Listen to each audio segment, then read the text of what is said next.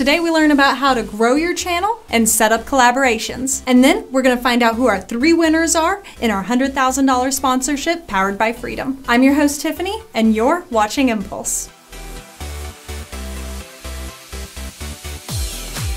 What is up, Freedom? My name is Zesty Mike, and today we're going to talk about one of the most effective ways to grow your channel: collaboration. If Jim Bob has 1,000 subscribers and you have 1,000 subscribers, chances are you guys don't share the same subscriber base. So if you guys do a collab together, then you guys are going to be promoting yourselves to 1,000 brand new people. This is why collaboration is one of the fastest ways to grow your channel. Now, there are good ways and bad ways to go about setting up a collaboration. Hey yo, Jim Bob, you wanna make one of them collaboration videos? Well, that depends. What type of video do you have in mind? I don't know, just want all your subscribers. For some reason, YouTubers are often intimidated by collaboration or just sometimes doing it flat out wrong. Now, the easiest way to go about collaboration is to find channels that have similar subscriber bases as you. A good rule of thumb is to add a 0 and take away a 0 from your subscriber base, and that would be a good place to start looking for people to collaborate with. So for instance, if you have 1,000 subscribers, look for anybody that has between 100 and 10,000 subscribers, and chances are you'll get a good response out of the people that you contact. Now, it is possible to collaborate with larger YouTubers as well. It's not quite as hard as what you guys might think, but we will touch on that in the later part of this video. So, Freedom, time for some collaboration etiquette. Don't spam their Twitter, Facebook, and YouTube with comments like, "Hey Jim Bob, can we make one of them there videos together?" Instead, compose a friendly message and send it to their business email. If a few days go by and they haven't responded, then you could follow up with their social media of choice and say, "Hello Jim Bob, I'm writing you this message to see if you might have received my friendly email." And keep in mind, not everyone is going to respond to you, so if they don't respond, just move on to the next one and try again. Now, you might be wondering, how do you receive their business email? Now, it's actually quite simple. You're going to go to the tube of you, go to their channel, click About, and then you're going to see an option more times than not that says Business Inquiries. You click that, type in the CAPTCHA code, and then it gives you your email, and you can send them your friendly email. Now, when we come back, we're going to be talking about how to collaborate with larger YouTubers.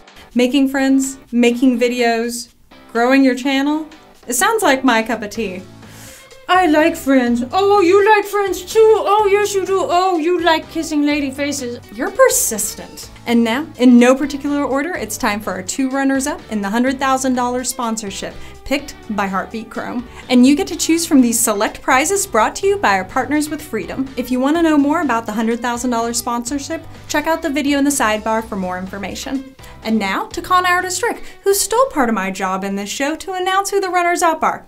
Hey Rick. Our first runner-up is Mr. Crazy Knifer. He went ahead and helped the Freedom family out in real time by providing responses to his comment that asked for channel and graphic design reviews.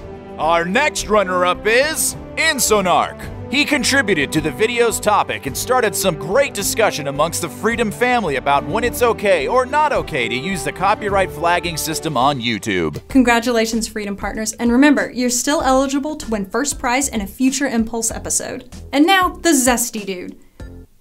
Who does his name Zesty? Is he like a lemon peel? Like lemon zest? And we're back. Congratulations on placing and well done.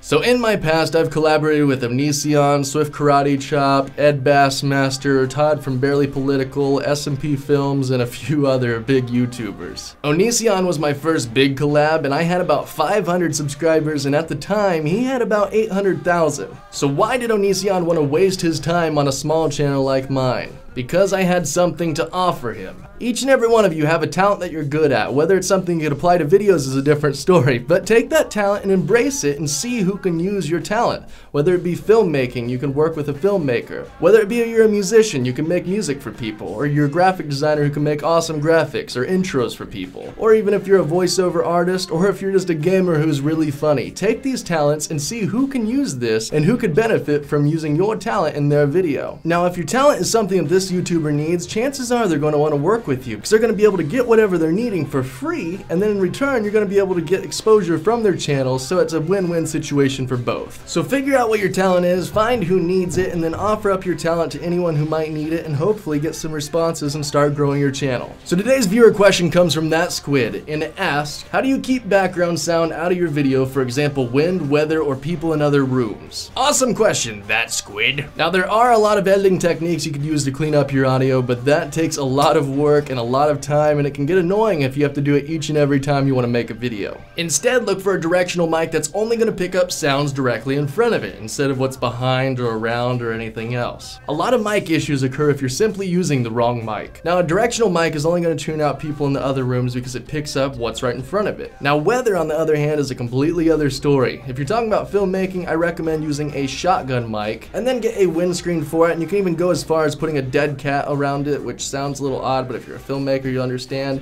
And if that's not even enough, then you could use a blimp to put around it. And if that is too expensive for you, you could simply put a sock on your shotgun, and it will tune out a lot of the sound. Now, if you're talking about gameplay commentary, I'm a little concerned why there's weather inside your house, but you might be talking about what's outside again. So again, what I would recommend is getting a directional mic. I personally use the Audio-Technica 2020, and you can get it right up close, and it's only going to pick up your voice and nothing else around you. So now outside the room, I'm going to go ahead and play one of my videos on my phone turned up all the way so we can kind of show you what we're talking about, how it will tune out the different sounds that are behind it. Alright, so I have my phone outside the room playing one of my vlogs from the other day, so now when I talk about random carrot, penguin, Sasquatch, dingle dong, ding dong, ding dong dongs, you can't really hear the sound in the background. And the door is open.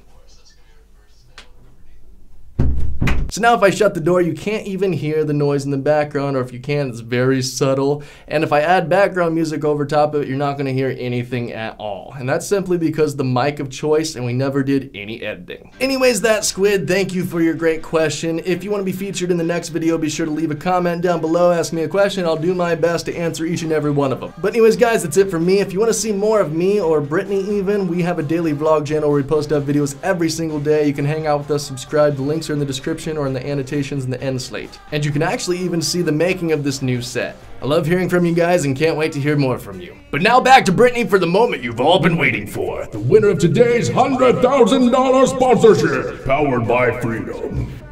Thanks, Zesty. Now for the moment you've all been waiting for.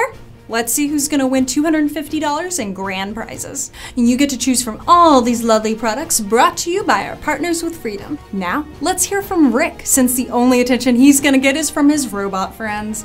Aww. And today's winner is K-Shot! K-Shot's advice is to keep the videos short and sweet, as well as to stay consistent with your uploading schedule. K-Shot was incredibly active in the comments and feels it's wrong that YouTubers exploit glitches, but at the same time, it's also part of the game. K-Shot FTW. K-Shot, you're full of win. Congratulations, Freedom Partners, on a job well done. Remember, guys, share your knowledge. Discuss today's topics. And interact with other Freedom Partners in the comments below. You too could be rewarded for helping the community grow as a family. Hope you guys enjoyed this episode of Impulse. And tomorrow, Brittany's going to be going over some news on VidCon 2015. Until next time, I'm your host, Tiffany, and I like friends.